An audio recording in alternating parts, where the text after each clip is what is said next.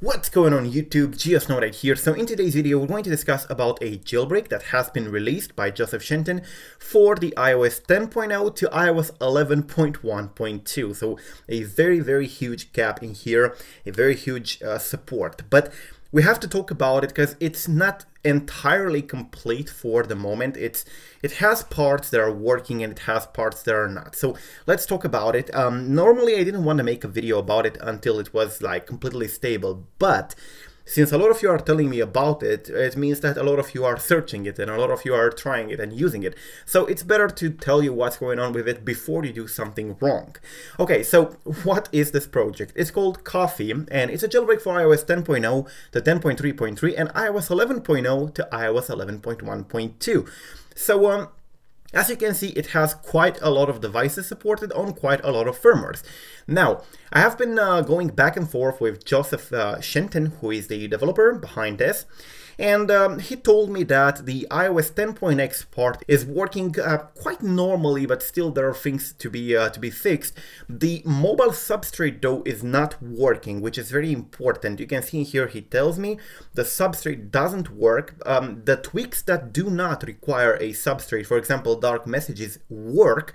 Cydia starts, but only on 10.x. It doesn't start on 11.x for the moment, as it has to be updated, but it's very important because it's a very big step forward. We're talking 64-bit devices in here.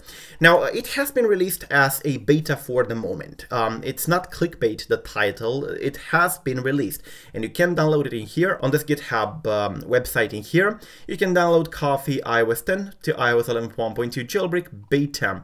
Now, this has been made by this dude in here. They're actually working together, this guy and Joseph Shenton, and it's pretty much based on this source code in here. Now, Joseph Shenton hasn't created a jailbreak in the past, but since this is actually on GitHub as open source, you can check it out. And if you are not trusting the IPA, but you still want to try it because you're either a developer or you know what you're doing, then you can compile the source code yourself and try to deploy it to the device, or you can of course try to take a look at the code and understand what's going on. Now, this is based upon a couple of exploits. It's based upon Vortex for 64-bit, Vortex for 32-bit, used by Timstar in his jailbreak in Helix.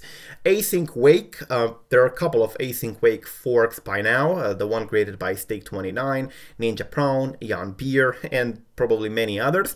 And the KPPless by xerub, which is very important because KPP has to be defeated at some point, or at least you need something to work around it. Anyways, Coffee itself is based upon Vortex and Async Wake, you can say that. And this is important because it is a jailbreak that installs Cydia, at least on iOS 10.x to 10.3.3 64-bit. It now installs Cydia, it works to install tweaks that are not dependent on the mobile substrate, but as I said, if you do not know what you are doing, please do not install this for the moment. I know a lot of you are seeing this IPA in here. This website has already, been shared across Twitter quite a lot, so a lot of you probably know about Coffee by now.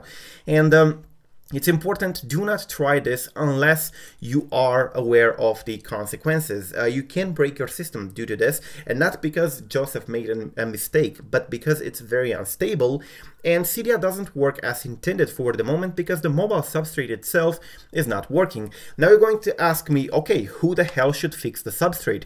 Well, this is pretty much Saurik's job. The community would probably jump into it and try to fix the substrate, but the substrate itself is not public domain. The substrate is closed source, and this means that only Saurik can fix that. Yes, Cydia can be fixed because Cydia itself, Cydia installer, is actually open source, which means that you are able to take the source code, take a look at it, improve it, and so on. But the mobile substrate is not, and this has to be fixed in order for most of the tweaks to work. So yes, the tweaks that do not require a mobile substrate to be installed or to exist are working. For example, here dark messages says Joseph, but those that are requiring the mobile substrate, and that is pretty much most of them, are not working. So why I'm presenting this jailbreak?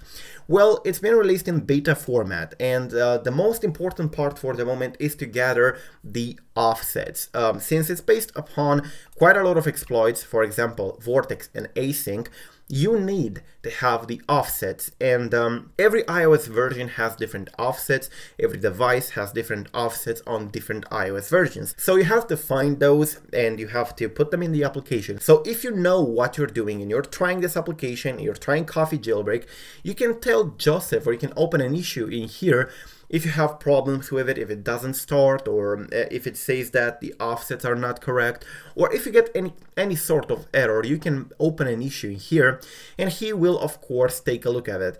It says in here, quote, Coffee Beta 0.2, he puts the link, please tell me if your device doesn't work, however do not say it repeatedly. Now this means that he's actively working on it. It's a step forward since it installs Cydia on iOS 10.x, but that's as far as we can go for the moment. For iOS 11.x and 11.0 to 11.1.2, it's unfortunate, but we need to wait for Saurik to continue working on Cydia and to finish porting or updating Cydia and Mobile Substrate for iOS 11.